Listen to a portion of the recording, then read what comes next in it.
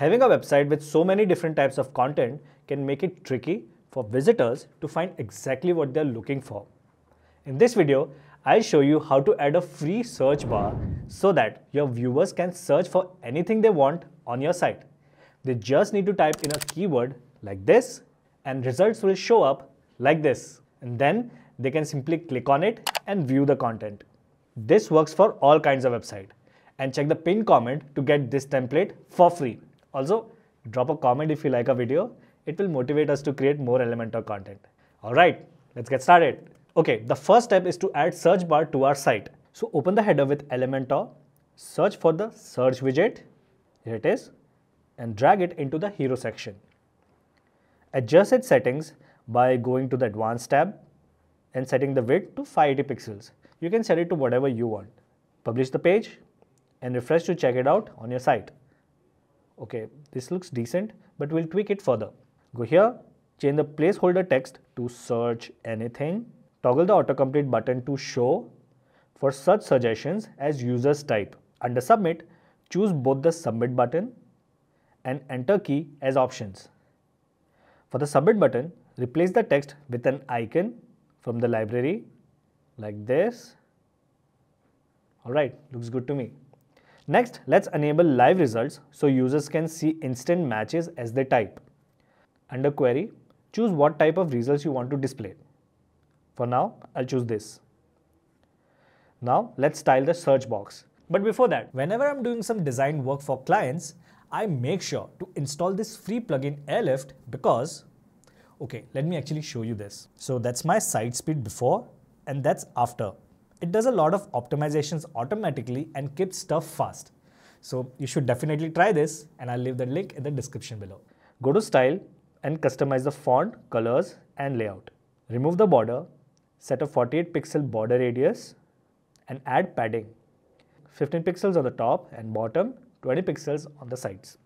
Change the search icon color to blue, make the background transparent and adjust its position with a 15 pixel right padding.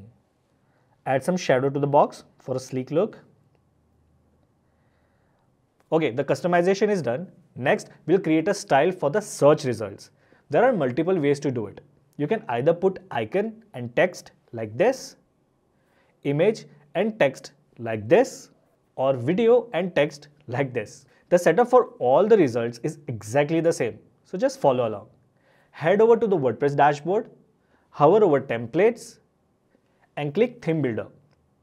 Then create a new loop item from scratch.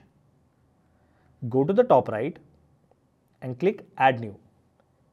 Just close this window because we will build it from scratch. Go to the top, click on the gear icon, then on the left, rename the loop item to something that you can understand.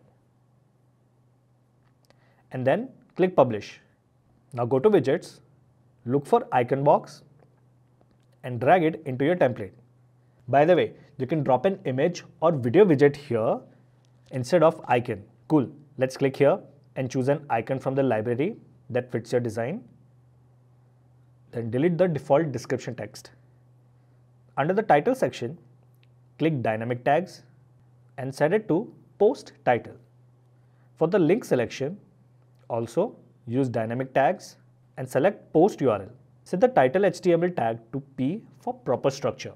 Next, head over to the style tab, align the icon to the left and set the vertical alignment to the middle. Adjust the icon size to 16 pixels and tweak the font settings for the title to match your design.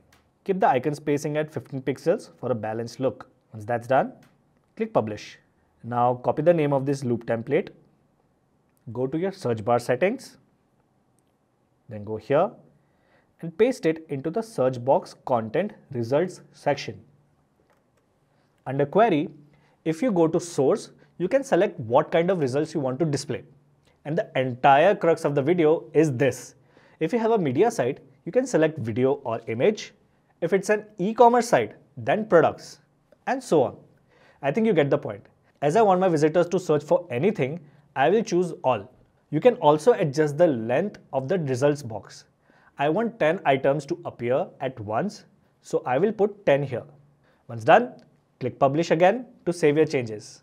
Refresh the page to check how it looks, and you'll see your new Search Anything loop in action. If needed, adjust the row spacing to 8 pixels for a cleaner layout. Finally, test the functionality by opening a few search results in new tabs to ensure the URLs work correctly. I'll do that, and that's it. Your search bar is up and running. It's such a simple yet powerful way to enhance your site's usability and ensure your visitors can quickly find what they need. Comment below if you have any questions and I'll help you out. Click this video if you want to triple your site speed in just 1 minute. You're really gonna thank me for this, so click here and I'll see you there.